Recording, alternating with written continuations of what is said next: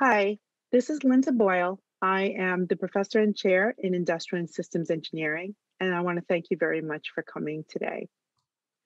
I just want to start off with an overview of Industrial and Systems Engineering. For those of you who do not know, ISEs examine the entire system to make sure that people and things move well together. Some people would actually say that the history of industrial engineering began with these two individuals, Frank and Lillian Gilbreth, who were active in the early to mid 1900s. They actually took efficiency to the extreme, and they even inspired the movie Cheaper by the Dozen, which was made in 1950 with Myrna Loy.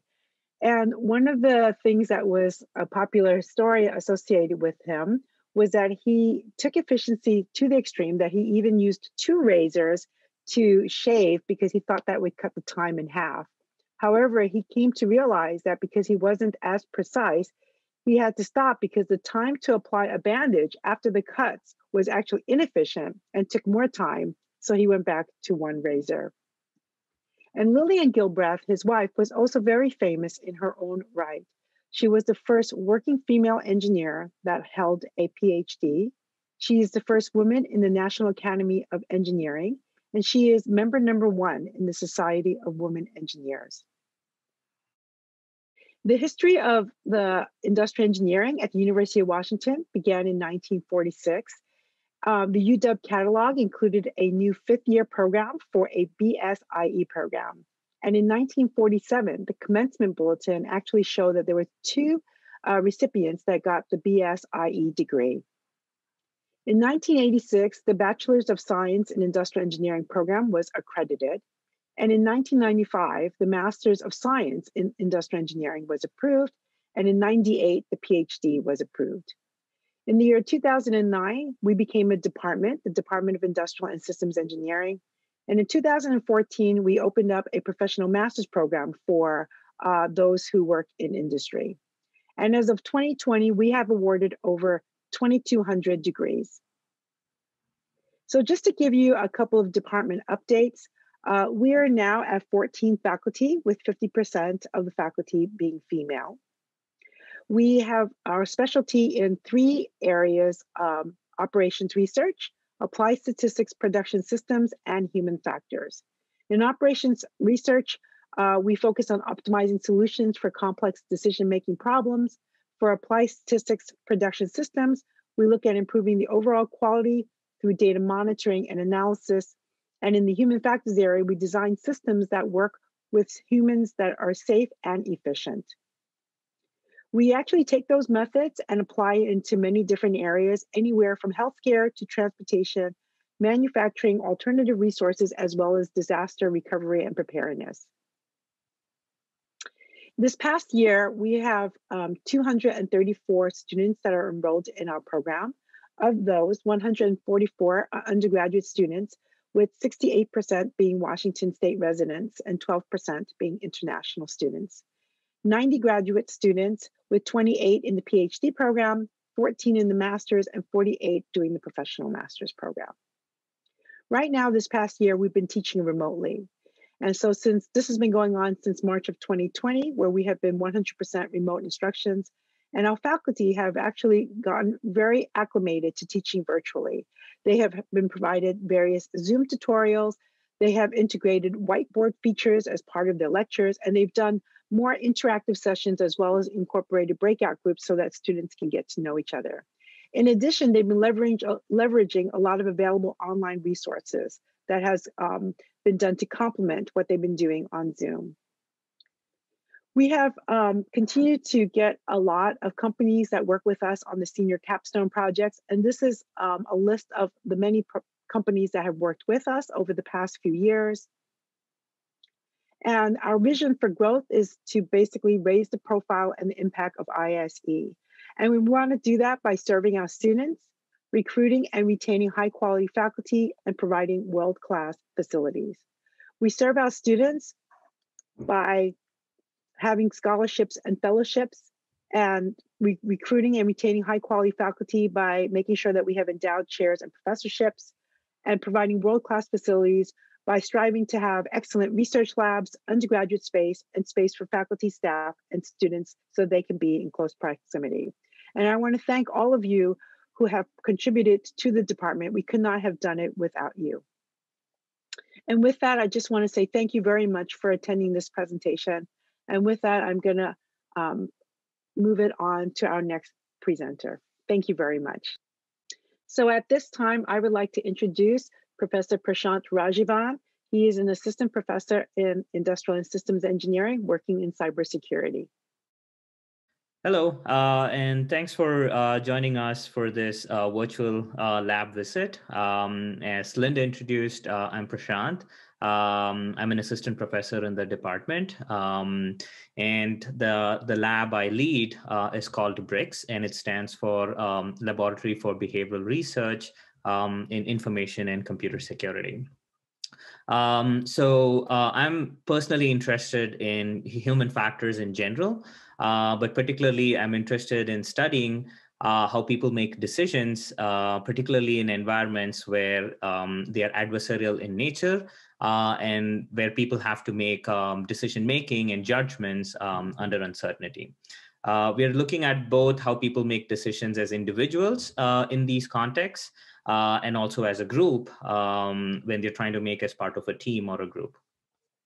So the goal of our lab is overall to advance the science of cybersecurity, particularly the human factor science of cybersecurity. And we are trying to find ways, solutions, and policies that can improve cyber defense operations and cyber defense technologies through human systems engineering principles. So some of the work that we're doing is currently funded by Starbucks and also Nest, but we're definitely open for more funding. If you're interested in collaborating with us, please reach out to us. So to start off, I want to introduce the topic of cybersecurity. I don't have to explain a lot because I think a lot of this is already in the news. And some of the clips I've shown you are from some of the recent news on big cyber attacks. So cyber attacks, as you all know, is growing. It's growing both in number and also in sophistication. We are seeing more and more state-sponsored attacks, like the recent one that affected a lot of the government agencies as part of the SolarWinds attack. And the attacks are pretty much impacting every aspects of our individual lives, from the way healthcare is delivered to us, to how energy is delivered to us, to our personal privacy, and also to personal finances. And when we think about cybersecurity, people often think of it as a technical problem, or as a software problem, or as a hardware problem. But in reality, it is a socio-technical problem or a human factor problem, because humans are at the center of cybersecurity as both the problem and also the solutions. So when you think about it, humans are the adversaries who are actively trying to gain access into our systems, who are constantly looking into how the different ways that they can break into our networks and steal our information or steal our money. And humans are also the end users of the machines or the computers or the networks, who often fall victims to some of these attacks. And humans are also the people who work behind many of these organizations to actively monitor for such attacks. So humans touch every aspects of a cybersecurity problem. So to improve cybersecurity processes, and to improve cybersecurity technology, we need to look at humans, and we need to take into account the humans into consideration. Particularly, we need to understand how people make decisions in these contexts, because a lot of times the human adversary are exploiting the gaps or errors that humans make to gain access into the system. And increasingly, regular users of the computers and regular users of the networks are expected to be wary of such attacks, which is quite challenging, to be honest, because this is not what we do on a daily basis. And this is not what most of us are trained to understand and detect. So it gets more and more challenging with time and with new kinds of attacks that are emerging. So I want to talk about two example problems within cybersecurity, which sort of explains this better. So the first one I want to introduce you to is phishing, because this is a kind of attack that most of us are familiar with. So a phishing attack is where an attacker, instead of trying to exploit a technical vulnerability, is trying to exploit a human vulnerability to gain access to either our finances or to our information or to probably our credentials. So, and phishing is actually one of the most oldest form of cyber attack. It's been there for around last 20 years. And it's one of the most widespread kind of attack. So, and in a phishing attack, it's typically involves an attacker sending a message, either in the form of an email message or a social media message or a text message. And this usually involves attacker impersonating someone or a brand that we are familiar with, or some sort of a governmental agency. And this is usually to gain the trust of the recipient into paying attention to the message that they receive. And furthermore, within a phishing attack, these attackers are trying to find ways to influence our decision making. And they typically use many of the social influence techniques, like claiming some sort of issue with your account, claiming you have access to a large sum of money, and it can go in different directions. And one common example is a scam that you often come across, like a phone scam where people calling you to say that you have some money left that you might be able to access.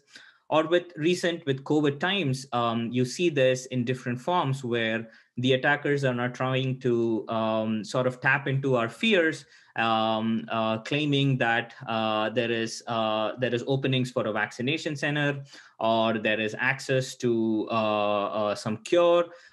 So they try to prey on our immediate fears and immediate needs into getting us to respond to these attacks. And the reasons to do that are many. An attacker could be sending a phishing message either to gain access to your bank accounts, or they could be sending these messages to steal your identity, or to simply install a malware in your machine where you're not the target of the attack, but then the goal is to access some other machines within your organizational networks. So the question here is, from a human factors point of view, is why do people fall to such phishing attacks? It's not that everyone falls attacks to every kind of phishing attack. It's just that some people fall attacks to a certain types of attacks. So the question is, why do people fall to certain kinds of attacks and not the others? What are the cognitive processes that is involved behind this susceptibility? And how can we improve, or how can we help people make better recognition and better decisions? Another example, which is sort of related to phishing, is misinformation. And this is something that every one of us are familiar with, or are impacted directly or indirectly. With misinformation on social media, you have actors, either state-sponsored or people with certain kinds of political affiliations, are sending out these rumors where the goal is, instead of trying to get you to do a certain bad action, the goal here is to make you believe a certain thing that is not true, or partially not true, or completely not true. So misinformation is some sort of inaccurate information that is believed by a large majority of population. And this is often seen in online social networks, because you have these networks that are sort of susceptible to these kinds of influence campaigns or influence attacks. But when you think about misinformation, it's a much more deeper sort of attack, because Here, the attacker is not trying to get you to do one bad action, but then have you believe of some concept or some notion at a deeper level. For example, you have some from recent COVID issues. You have misinformation that's claiming cure in the form of garlic or other kinds of hydrochloroquine, or consuming hydrochloroquine could be a cure, to misinformation about vaccination and mask use. So again, similar to questions about phishing, you have questions in misinformation is why do people fall prey to these or fall victims to these misinformation attacks? What are the cognitive processes that's involved in these in their susceptibility? And again, the question is, how do we develop solutions to improve or help people recognize misinformation when they come across one? So when we look at it at a fundamental level, we can characterize many of these problems as decision making and judgment and recognition under uncertainty, where we are, as people, expected to detect and recognize malicious signals. And many of these malicious signals could be textual in nature, like in phishing and misinformation. And these are signals that have some kind of malicious intent and often use deception. And to detect such attacks, or to detect such signals, suspicion is an important driver, because unless you become suspicious of it, there is no way that you're going to recognize that it's a malicious signal. And when we think about suspicion and how does suspicion emerges, it mostly emerges from our past experiences, from our memory. And we rely on our memories engaging with such malicious signals in the past to detect when we come across a novel kind of malicious signals. So this is the area that we are focusing on. We are trying to understand the cognitive process that people use while trying to retrieve memories of related experiences to recognize and detect a malicious signal. Now, this malicious signal could be a phishing message, it could be a misinformation, or it could be from a defender point of view, could be signals that they use to detect attacks in an organization. So this is the focus of our lab. So we are trying to understand how people detect malicious signals in general. How do people encode, search, and process malicious signals in their environment? What are their underlying cognitive processes? What is the role of human trust and suspicion? How does human and machines can work together in this context to improve their performance? And again, developing, how can we develop solutions to improve human ability to recognize such malicious signals? So this is our lab. We're still a small lab. We're trying to grow. And all of us are working on these different challenges. Mainly, we are trying to model and understand the socio-cognitive factors of judgment and decision-making in cybersecurity. And to give you a sort of a small sneak peek of the general methods that we use in the lab is we typically start by understanding the context. So for example, we start by understanding how does phishing work, what are the different kinds of attacks, and how people could be falling. So developing hypothesis of how people might be falling susceptible to such attacks. And this could involve any kind of data analytic techniques or qualitative analysis to understand and build assumptions about our context.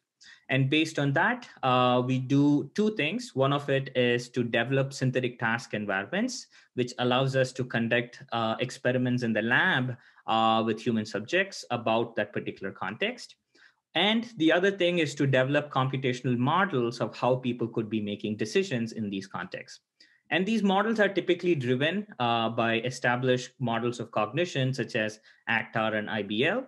And now using these models, we run simulation experiments, and we also run experiments in the lab with human subjects, trying to understand some of these issues. Now, the data from both the lab experiments that we conduct with human subjects and the data that we get from our computational simulations are used to inform our findings and some of our understanding about these issues. And this is a cycle. So we go around this cycle many times. We start with a problem, we test it out in the lab, we test it out with the model, and then we go back and see how our assumptions hold and if we need to make changes to the model. So this is our approach, and I'm going to let two of my students describe their research, and I'm going to ask Daniel to start by talking about his research on spear phishing attacks. Hello, everyone. I'm Daniel Xu, a first-year PhD student. I got my master's degree in the ISE department in 2020 and continued as a PhD student. My work combines machine learning and simulation modeling to develop machine learning tools to facilitate better human decision makings. I'm going to present a work we did recently, spear SIM, synthetic task enrichment for studies on spear phishing attacks. So the goal for this work are trying to understand what makes people vulnerable for these phishing attacks, specifically on how personal information affect the end user susceptibilities and how to model end user decision making.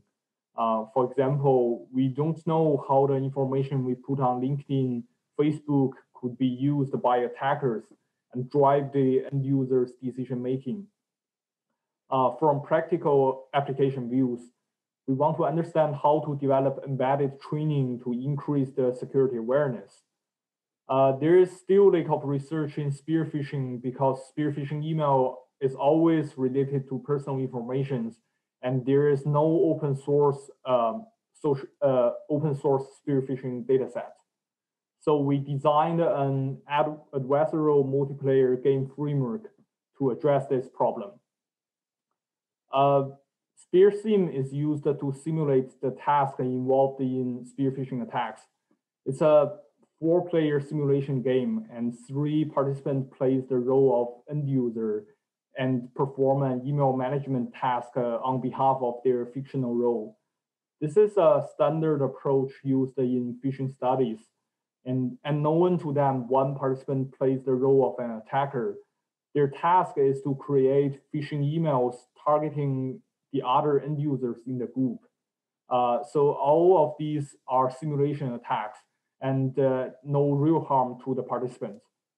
To simulate these scenarios, we use Enron datasets to provide rational background for both profile information and legitimate emails. Let's see a demo then. Attackers are given a goal and a sample phishing email to work with. They customize the attack using the information about the target. We capture how the attacker personalized the attack, specifically who did they choose to impersonate and what social influence feature they use. After drafting the spear phishing email messages, the attack is then sent to the end user who is performing an email management task.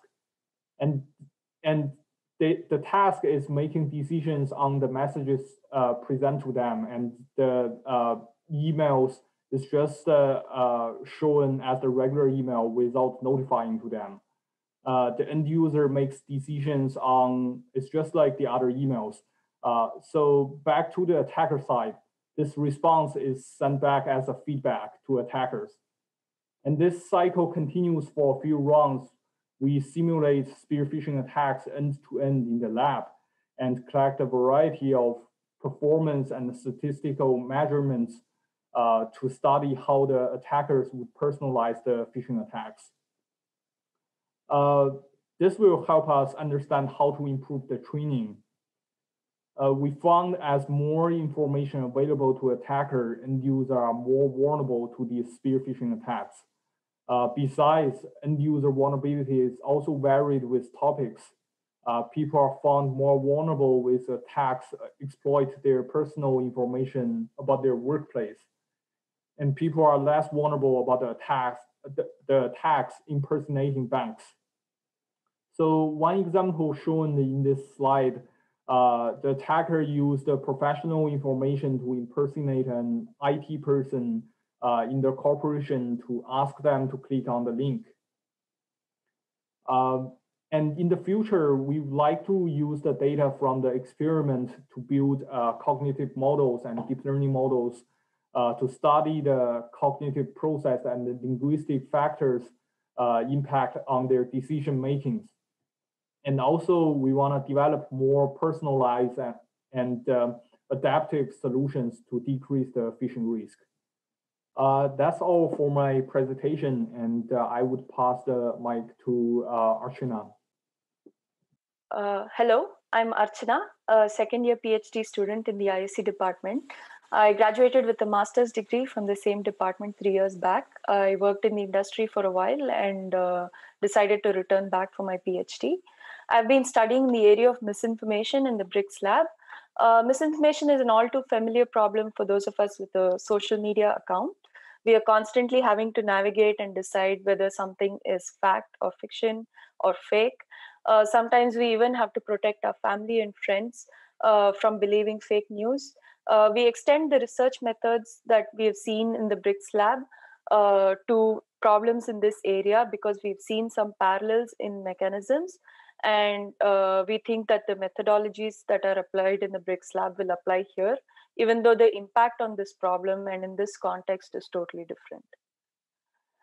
So in our research, we split the study of misinformation management systems into that of studying user behavior and of studying the social media environment itself. Particularly, our objective is to study the various misinformation diffusion mechanisms and to quantify their impact. We use data analysis for this part of the research. We are also studying the effect of various interventions that are used to address misinformation by social media organizations and how they impact user behavior.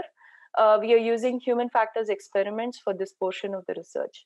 Finally, we want to see how these two aspects interplay and impact the society and the social media organization itself.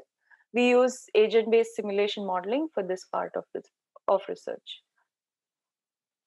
So this slide shows a juxtaposition of the current body of research as pertaining to human factors in the area of misinformation versus what we are doing in the BRICS lab. While there are several publications currently that perform cognitive evaluation of user behavior when they're subjected to different interventions that correct misinformation, there have not been many attempts at quantifying these behaviors. Our primary objective with these human factors experiments have been to quantify the behaviors so that we can use the results into an agent-based simulation model. We achieve quantification by varying the frequency of corrective actions and correspondingly looking at the impact in different control groups. In this slideshow, we have a snapshot from one of our human factors experiments. On the left, there is an example where the user chooses a wrong action, which in this context was to amplify misinformation by some way. And they get immediate corrective feedback dressed as a fact check organization's tweet saying that there was something wrong with what they did and showing facts about the claim that was addressed in that tweet. And similarly, on the right, we have another case where the user did the right thing by spreading information. And here they get reinforcement from the same organization that they did the right thing and more facts about that claim so that the user is reinforced in a positive way about what they did. In the next arm of research, which is studying the environment of social media through data analysis, our research places importance on aggregating user behavior. Right now, in the current body of research, there are several publications that focus on automating the whole process of identification of misinformation through use of natural language processing. We use these tools such as natural language processing and apply that to aggregate information about user behavior so that, again, these can be insights that will go into designing the agent-based simulation model and how we design the users in the agent-based simulation model. And the results from this analysis also intends to validate the results from the agent-based simulation model that we will be developing. Next, finally, we incorporate the findings from the human factors experiments and the social media analysis into an agent-based model.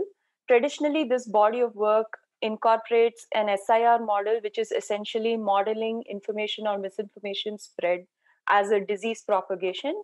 But this method excludes a lot of complexities in human behavior. That is, one example is that it does not take into account that we learn from our mistakes and we try to not repeat the same mistakes again.